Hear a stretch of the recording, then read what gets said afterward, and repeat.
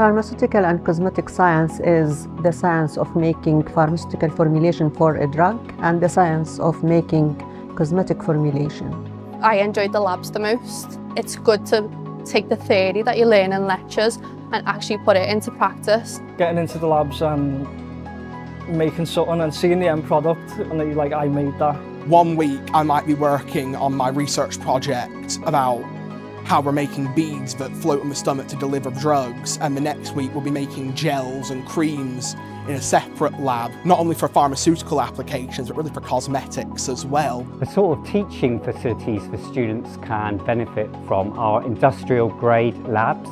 For example, we have GCs, MSs and 2 nuclear magnetic resonance spectrometers at 600 and 300 megahertz. We've also got a tableting device for producing tablets.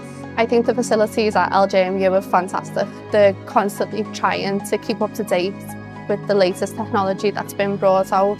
The labs are all high-tech, state-of-the-art. We have all the equipment we could ever want or need. So that when you do go out into industry, you have actually got some experience and knowledge as to how that works. The students do placement in high-profile pharmaceutical companies and cosmetic companies locally and internationally, and this is to provide them first-hand experience in relevant laboratory techniques. Spent 3 months working on a research project that I've actually been able to continue on as my final research project. It's really encouraged me to work independently, feel confident in what I'm doing, and also has helped me with problem solving. Students are taught in many different ways, from traditional lectures to workshops. One of the strengths here is that we've got a favourable ratio between staff and students. I think the teaching support's really good.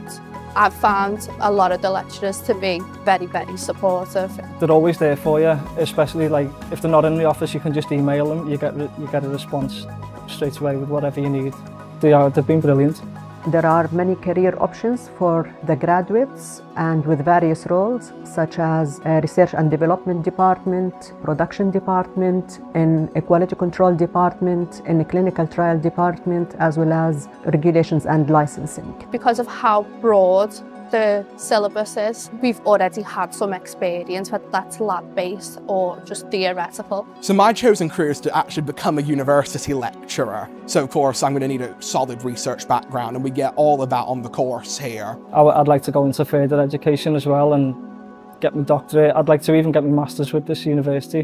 They've got the staff and the equipment to make that possible. So